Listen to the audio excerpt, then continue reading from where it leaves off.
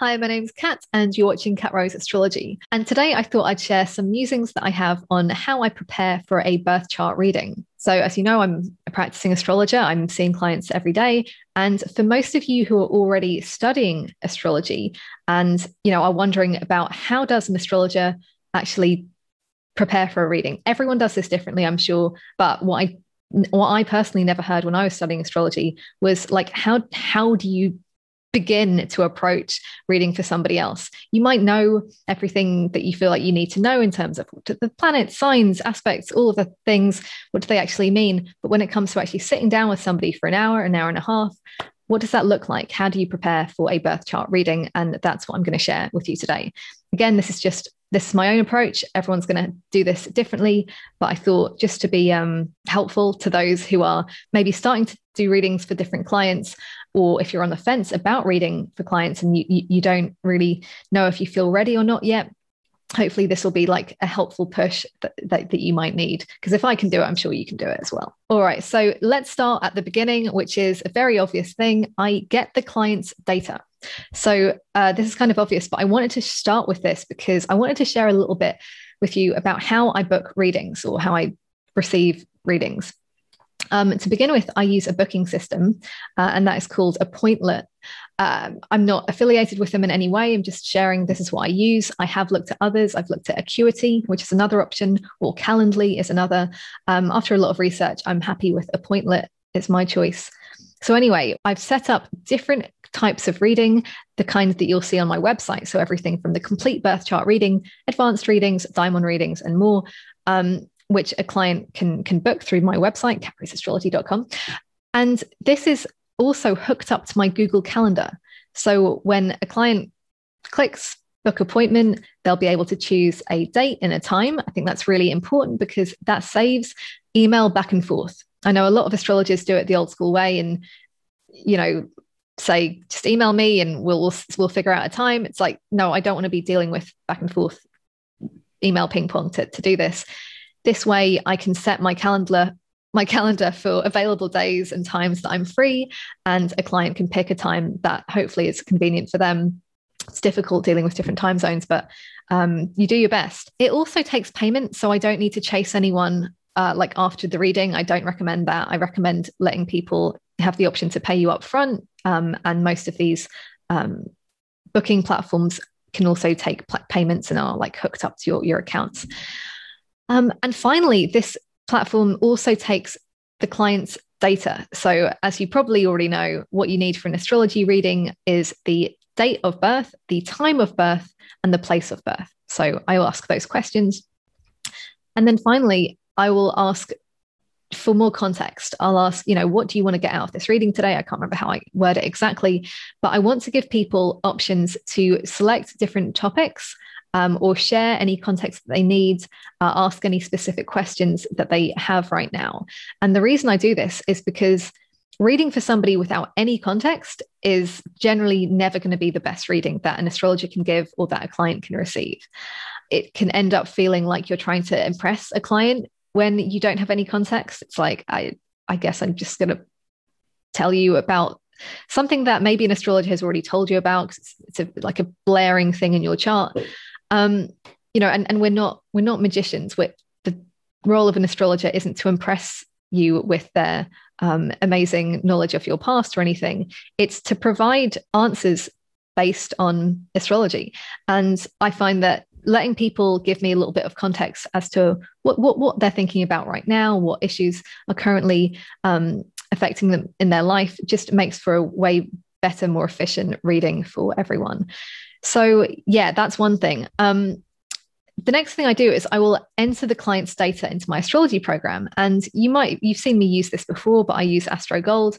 AstroGold is the best program I know of for Mac users. Yeah, I find that that's arguably the best option, particularly for Mac users, but even for some PC users, unless you're really keen to get all of the bells and whistles that you would do with SolarFire, I think AstroGold is perfect for most starting out astrologers and even more advanced astrologers. Plus, it's a hell of a lot cheaper. SolarFire, I believe, is $360, and AstroGold at the moment is $230. Again, no affiliation with these people, though be open to it. I also find that the interface on AstroGold is a lot friendlier and just nicer to look at. So even if it's flaws, because there will be flaws with all of them, as a Mac user, you kind of have to go with AstroGold, in my opinion, because SolarFire at this time of recording is not available on Mac. All right, so now that I've kind of done the boring bits, I've got the bookings come through, I've pulled up the client's birth chart. My first thing is just getting first impressions. So this kind of happens naturally. I can't look at a chart without, seeing like certain things will jump out. And I kind of just let my eyes do a lot of the groundwork by getting accustomed to the chart, feeling intuitively into what areas of the chart are drawing me in. This will naturally be things like stelliums, so 3 or more planets in a particular sign. I'll look at the rising sign, the lord of the rising sign. I'll look at the sun and the moon, as well as the moon phase. Not everyone is so obsessed with moon phases, but I am. And I'll look at any kind of overabundance of elements, so fire, air, earth, and water, as well as the modes, cardinal, mutable, and fixed. So once I've kind of got some general, all right, that's what's calling out here, then I'll start thinking about transits. So now I have a general idea at all times roughly where the planets are in the sky. This is something that anyone can learn with just a bit of practice. You don't have to be studying a chart every day. At some point, you'll just kind of roughly know where things are. And let me know if you'd like me to do a video on how I learned to do that. I also want to pay attention to what transiting planets are going to be impacting a client's chart. So to spell that out, what planets in the current sky will be interacting with planets in the person's birth chart. In particular, eclipses. So I'll always bring this up in a reading because they're happening in all of our charts somewhere, and they usually speak fairly loudly. So where are those eclipses happening? Where are Saturn and Jupiter in their chart? Because I'll probably bring up those 2 planets. And I will talk about outer planets, but only if they are quite tightly in aspect to or conjunct natal planets. So usually within about 3 degrees, I'm going to start talking about the outer planets. Again, everyone's going to put different emphasis on different places, but this is what I find to be most helpful. Uranus oppositions tend to be common with a big chunk of clients because, basically, if you're in your kind of early 40s, you're probably going through a Uranus opposition. So I'm going to be talking about that with a lot of them. Planetary returns, it's always fun to talk about a Saturn return, first or second. I've never had a third one yet, but I'm still waiting on that. And are the lots of fortune and a lot of daimon being activated by an eclipse or a transit from Jupiter or Saturn? Or have they been activated recently? Will they be activated soon? And I will double check that the sun, moon, and ascendant ruler are not, or if they are being affected by any current transiting planets. I'll make a note of that as well. Then I'm going to check for the specific asks or comments context that the client has given me. So I'll go back to the original booking form and just make sure that I'm going to be able to address all of those questions or comments. Most common things that I get, and just to share this out of interest, usually people ask about strengths and weaknesses, what I should be doing, like what am I doing with my life and what should I be doing? Career, creativity, I get a lot of that because, I don't know, maybe people are attracted to the 10th house sun on some level and they want to talk about career stuff. Relationships, and less frequently, but I'll still get questions about home, family, and health. Different astrologers, interestingly, will get different topics come up more. Some clients will be asking more about spirituality, or, other astrologers focus on relocation stuff. So people specialize in different things, but I certainly get a lot of people who are creatives, fellow healers, or also entrepreneurs, people who really want to pursue the path of their daimon. So that's tends to be people who like to get readings with me. Increasingly, though, I'm getting a lot of relationship questions, and I'm actually really enjoying that. So I might want to specialize a bit more in that because it's never been something that I felt very apt to be able to do just in general life. Like, I'm clueless about relationships, but when it comes to astrology, I feel like it's a different matter, and it's actually a really fun and interesting thing to talk about, and I think useful. Astrology is really useful for discussing relationships. I'll look at the houses that relate to those topics that they've asked about. I'll also look at any planets that universally signify those topics.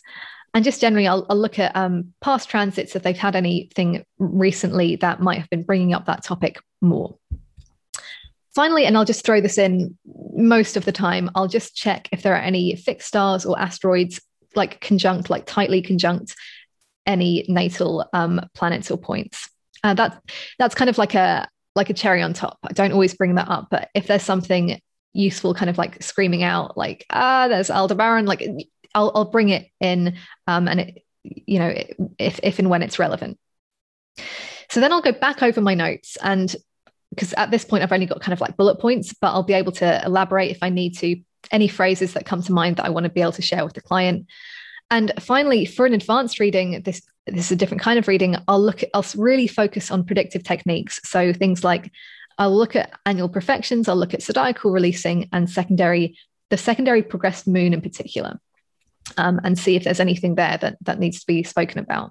If I'm really stuck on any aspect of the client's chart, I'll often look at my books. I'll refer to some of these lovely books behind me. Some of them, they might spark an idea that I haven't thought of. I'm becoming less reliant on looking at books, but I definitely, when I first started giving readings, I would like get all of the books out and make sure, like, check what I was saying wasn't total bullshit, that some astrologer had backed it up at some point. But also, be discriminating with the kinds of books or astrologers that you're referring to. Make sure that you actually resonate with what they're saying. If you feel kind of like, is that true? Then ignore it. It might be true for them. It might be true for another astrologer. But if it's not true for you, don't blag it, basically. I will share some of my favorite astrology books at some point as well. Hopefully that will be useful.